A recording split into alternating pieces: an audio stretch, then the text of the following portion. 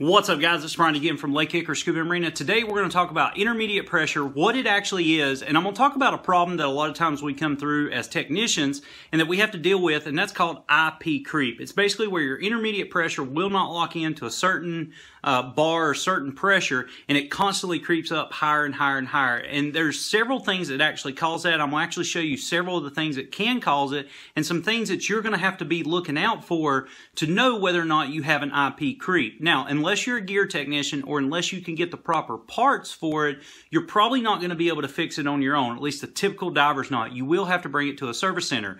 But I'm going to show you what that service technician is going to do to try to correct a problem. So basically, what is intermediate pressure? If we have a high pressure cylinder, it doesn't matter if it's low pressure, which is a 2400, or an older low pressure at 2250, or a standard pressure, which is 3000 to 3300, or a high pressure, which is anywhere between, say, 3442 all the way up to, say, 5000 if you're dealing with a carbon style cylinder. So basically, we're going to consider all those pressure high pressure. And let's think for a second, if you was to put your mouth over the valve here, turn that tank all the way on and try to breathe from it, you just simply couldn't. It would be too much pressure. So we need to convert that high pressure to a lower, more workable or breathable pressure, hence what we call intermediate pressure. And that's exactly what your first stage does. It converts high pressure into intermediate pressure or workable pressure so that you can actually breathe it. Now, we can actually measure that. All you need is an intermediate pressure gauge, and it's just basically a low pressure gauge that plugs into, say, your BCD inflator. Now, you can get a hose system that's designed specifically for that, or you can get just an IP gauge, and all it does is just through the quick release mechanism of your BC inflator, it pops in. Now, when I turn this system on, I know what the predetermined from the factory is, the predetermined pressure should be. In the metric system on this particular reg set, it's anywhere between, say, 9.8 to a 10.2 in the bar system, or if you like the Imperial, it should be around the 145 to, say, 150 psi intermediate pressure. So what I want you to do is I want you to watch the gauge. I'm going to turn it on, and this red dial is going to shoot up, and right where my finger is, if it'll focus, you'll see the blue 10. That is 10 bar. Directly above it's about 145 psi, and that's the ideal IP setting for this particular reg set. So when I turn it on, you're going to see that needle rush up. Now, it's going to lock into place because I have it set to lock into place. However, this particular regulator has an IP creep, and what that IP creep is when the intermediate pressure will not stabilize. It will constantly creep up higher and higher and higher, and this can cause quite a bit of problems. It can cause the seat, the high pressure seat in the first stage to wear out. It can also cause the seat, the low pressure seat in the second stage to wear out. So if you've ever had a second stage that was leaking slightly or free flowing, there's a couple of different issues that could be the problem. One, the cracking pressure is set, way too high and it's just free flowing in general. But if you got your cracking pressure set just right and it's still free flowing, it has nothing to do with your actual second stage. It's all in the first stage. That means the intermediate pressure is way too high. It's putting too much pressure or force up against in where the demand valve system is. It's putting too much pressure against that seat, and it's just opening it up and allowing it to free flow. So no matter how tight you make this, no matter how much you adjust it, if the IP is not set just right, you'll never get this to stop free flowing or bleeding off underwater. So let's actually look to see what IP creep actually looks like. So obviously I can turn on the system and watch the gauge. It's going to go up to about 10 bar. You can verbally hear, or you can hear it. Actually, I'm sorry, not that one. You can hear it leaking. Even the gauge is leaking. Hear the little hiss. Okay, so it's leaking out both second stages and the gauge here. But now watch the IP. It started at 10. Now we're at about 10.5. So I'm at 150 psi. And if you slow it, hopefully the camera will focus here. All right. You'll see it as it focuses in. Now we're still climbing. It's got a slight creep in it. So we was at 10, now we're at 10.5, we're going on to about 10.6. And the longer I stand here, that red needle is just going to continue to grow. Okay? Now watch this. I'm going to take the pressure off of it. It's going to drop. There you can see it drop below 10. Now it seems like it's stabilized out. But keep watching. You'll see it continue to creep up. now we're past 10. We're at about 10.2, which is still on the verge because this particular reg is a 9.8 to a 10.2, but you're going to continue to watch it grow. It's going to go from a 10.2 to a 10.5 on up. And if I sit here long enough, that's going to go to 11 bar to 12 bar. And eventually you're going to have a catastrophic failure in either your first stage or your second stage. And more likely you're going to have it in the second stage before you do the first stage. So that's what an IP creep is. It's when it doesn't actually stabilize where you want it to be. So now what I'm going to do is actually break this regulator down, just the first stage, and I'm going to show you some of the issues or some of the causes of an IP creep so that you'll have a better understanding of what is actually happening. Now, if you happen to be a gear junkie and you service your own equipment and you still have these issues, hopefully this video will help you understand why you're having that IP creep and, of course, how you can get it fixed. So let me get this broke down and we'll reset the camera for you and we'll look at what all the problems are.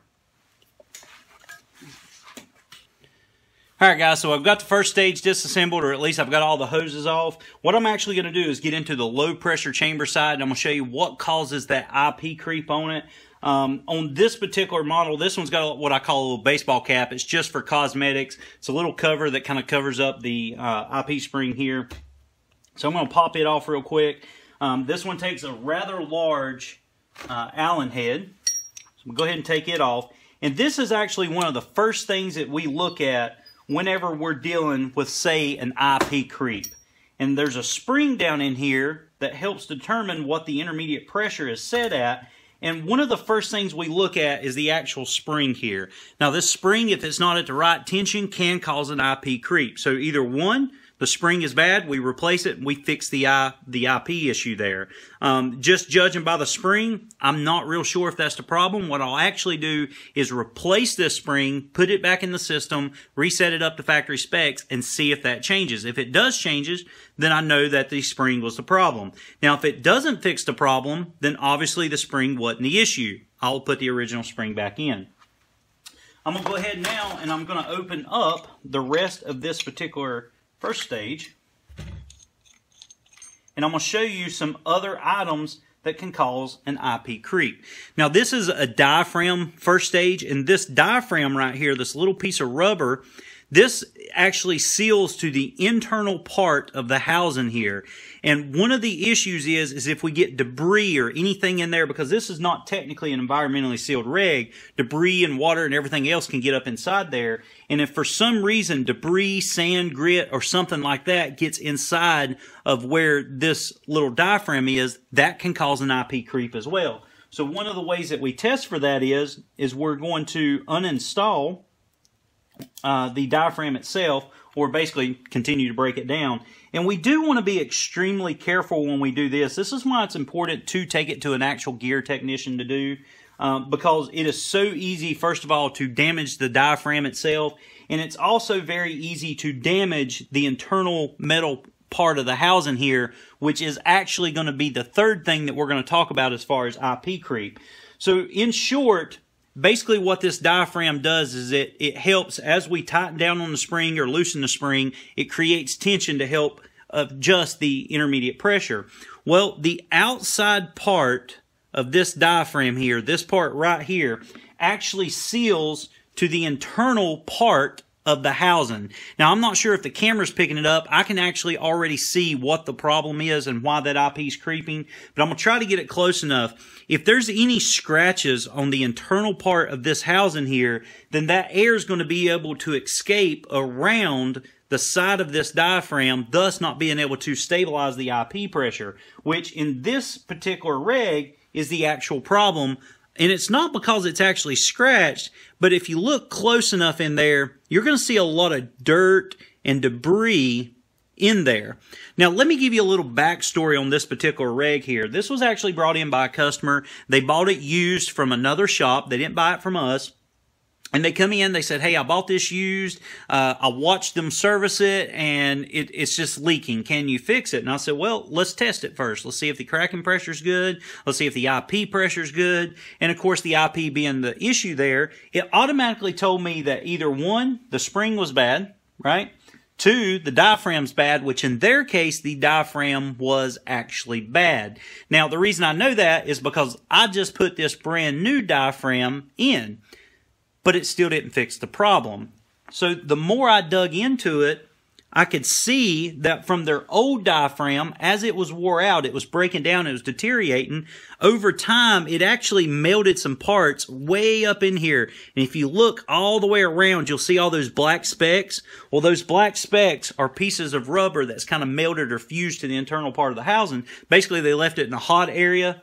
The diaphragm had basically deteriorated and broke apart. And just from the heat alone, it got stuck up in there. So now what I'm going to have to do to fix this problem is I'm going to completely disassemble this first stage. I'm going to cook it in an ultrasonic cleaner with some cleaner in there, and I'm going to let it vibrate and get all this stuff out, because I can sit here all day long and scrub with this little brass pick here and get that stuff out, but I run the risk of actually, even with the brass pick, I run the risk of actually creating scars or scratches on the internal part of the housing. And if I do that, I'm just creating more of a problem by not allowing that to seal because of scratches in there. So what I'm going to do is actually disassemble this completely. I'm going to take the housing, put it in an ultrasonic cleaner, and just let it sit there and constantly cook. I might let it cook for 20 minutes, 30 minutes, up to an hour to get all those small little tiny pieces of debris and rubber out of there.